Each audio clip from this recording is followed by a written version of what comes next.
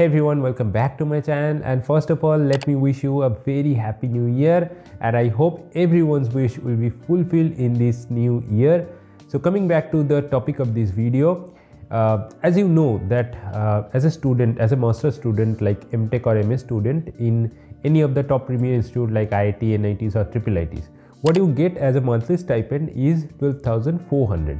So I recently posted a short video and I told you that you can get a lot more than that. You can get even 20, 25, even 30,000 per month as a student in masters. तो कैसे ये stipend मिलता है आपको, क्या क्या procedure है, क्या क्या आपको करना है, सारी चीज़ के बारे में इस वीडियो में हम डिस्कस करेंगे. But this particular method is not for all.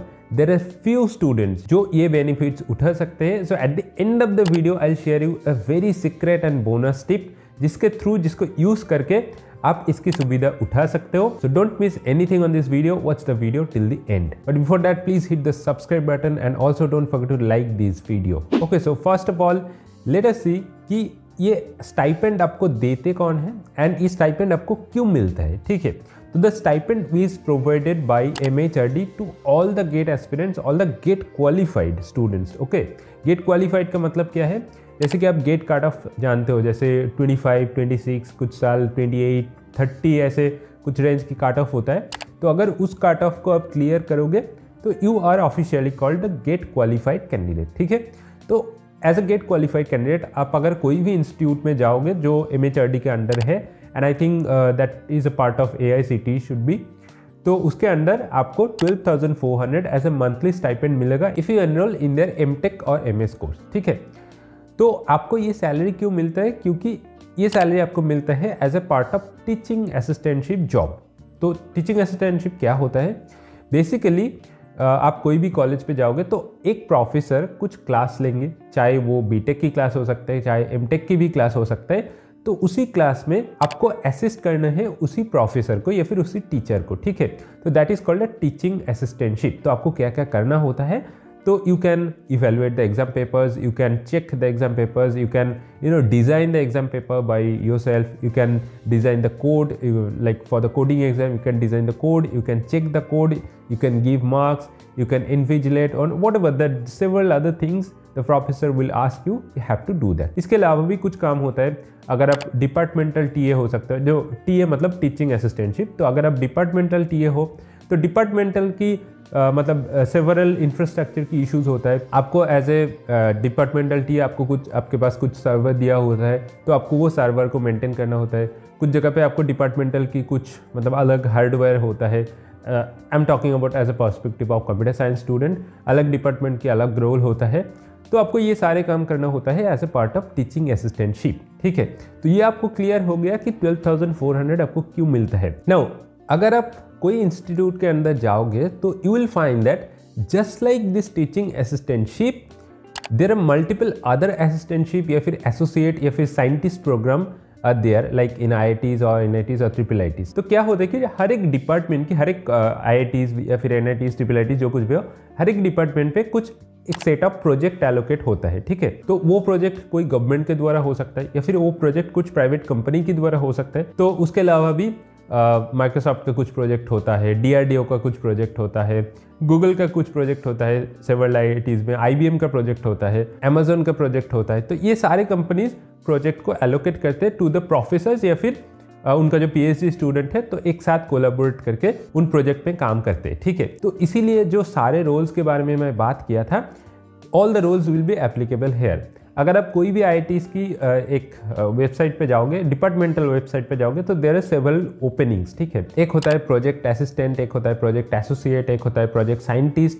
Similarly एक होता है research associate, research scientist and research assistant. ऐसे बहुत सारे डिफरेंट पोस्ट होता है.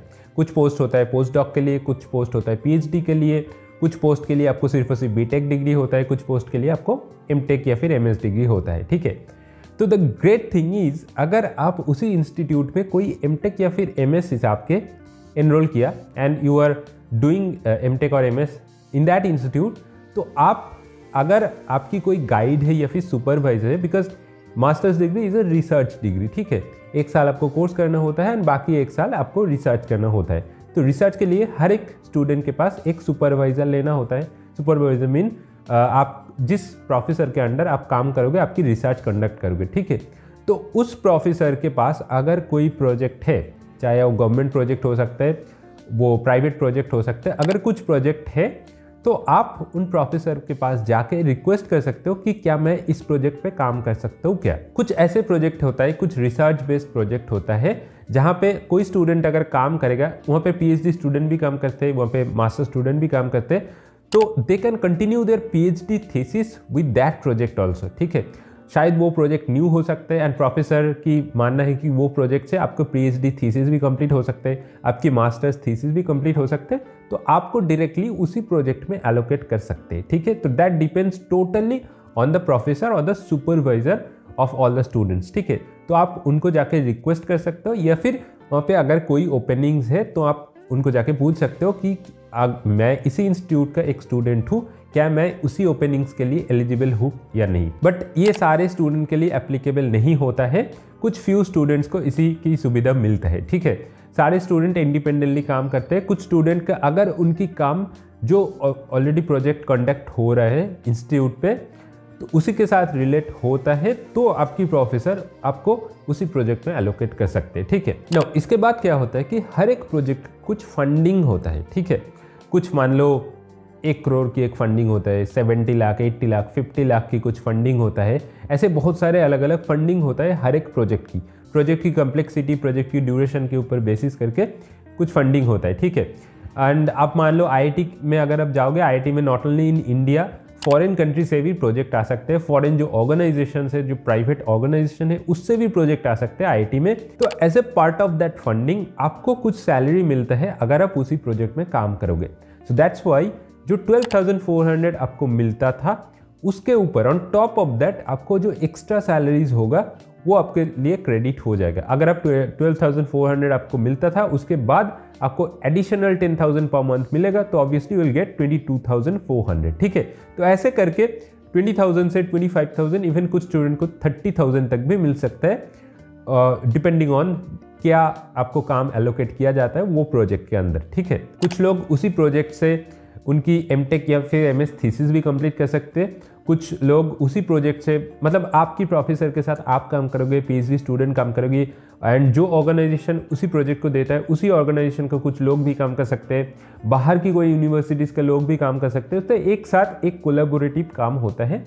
तो all the students will be getting a part of that funding that is allocated to that project. तो उससे आपकी अगर रिसर्च पब्लिकेशन करना है, रिसर्च थीसिस बनाना है, सारे काम आप उसी प्रोजेक्ट से कर सकते हो।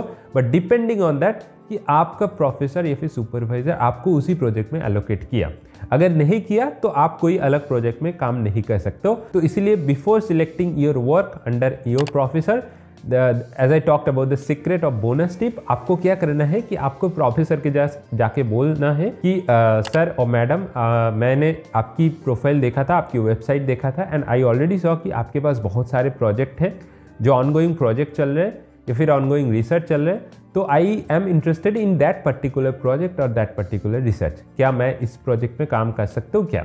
तो आपको उसमें जाकर रिक्वेस्ट करना है। They might take some interview, they might ask you some basic questions कि आपके बारे में, इसी के बारे में, जो टेक्नोलॉजी यूज़ होगा उसके बारे में आपकी आइडिया है क्या, आपकी नॉलेज है क्या। अगर आपके पास वो सिमिलर नॉलेज है तो आप उसको उसी प्रोजेक्ट में जाके डायरेक्टली काम कर सकते हो, and the chance is that आपकी ये सैलरी इंक्रीज हो भी सकता है, ठीक है। तो अगर आप प्रोजेक्ट में काम करोगे, कोई भी प्रोजेक्ट में काम करोगे किसी सुपरवाइजर के अंडर, तो आपको ये सारे डिपार्टमेंटल टीए या फिर टीचिंग असिस्टेंटशिप जो टीए वाले काम, ये काम आपको नहीं करना पड़ेगा, ठीक है। आप सिर्फ और सिर्फ प्रोजेक्ट में काम करोगे एंड आपको ये दो सैलरी 12,400 प्लस जो एडिशनल सैलरी प्रोजेक्ट से मिलता है, ये दोनों सैलरी आपके पास क्रेडिट हो जाएगा ऑन द मंथली बेसिस। तो ये काफ़ी एक्साइटिंग चीज़ है। अगर आप कोई प्रीमियर इंस्टीट्यूट में जा रहे हो तो there will be multiple projects out there.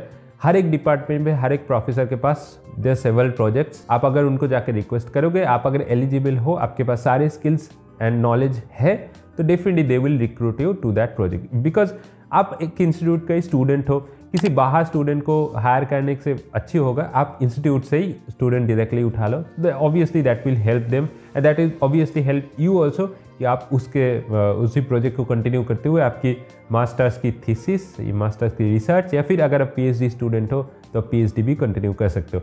अगर आप PhD स्टूडेंट हो तो PhD को शायद IIT में अराउंड 35,000 स्टाइपेंड मिलता है इन दिस करंट पीरियड। अगर आप प्रोजेक्ट में काम करोगे तो ऑब्वियसली आपके पास 45,000, 50,000, कुछ लोगों को 60,000 तक भी मिल सकते हैं depending on the complexity of the work. तो काफ़ी इंटरेस्टिंग चीज़ है ये। अगर आप IITs में जाओगे तो I will highly encourage you to use that advantage. तो बस that's it to today's video. अगर आपको इस वीडियो अच्छा लगा तो डेफिनेटली एक लाइक कर देना and don't forget to subscribe to my channel for regular videos. And मिलते हैं अगले वीडियो पे। Till then take care and good bye.